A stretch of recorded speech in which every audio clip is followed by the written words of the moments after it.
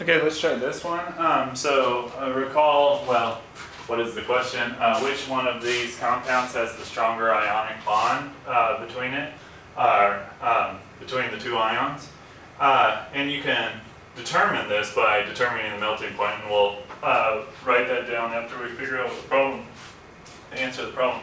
But anyways, remember we said that attraction increases in such a way as we've got a big plus minus. They're not going to be as attracted to each other as a small plus minus, but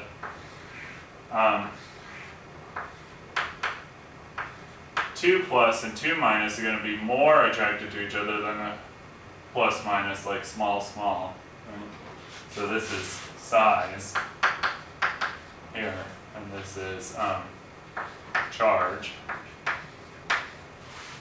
Okay, so this is attraction.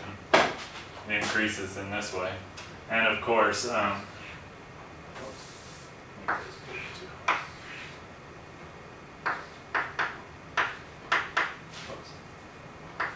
of course, this one's going to be have more attractive forces than the ones with only one. So attraction increases like that. Okay, so in other words, if we recall what the common ions for this are, it's Li plus 1 and F minus. So this is a, and these are both little, but it doesn't matter because we're comparing. If you got the same atom, it's really easy to compare. So we got Li plus and O2 minus here.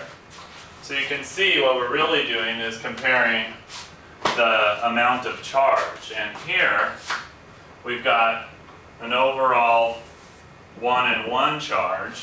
So this is going to be here on the scale, right? And here we've got a plus 1 and a minus 2.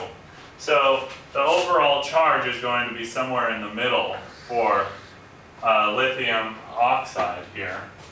Okay, so in other words, if we were to qualitatively assign which one of these compounds has the stronger ionic bond, it would be lithium oxide, because we've got this -2 and +1, as opposed to here we've got just a -1. And if we actually compared the melting points of these two compounds, it does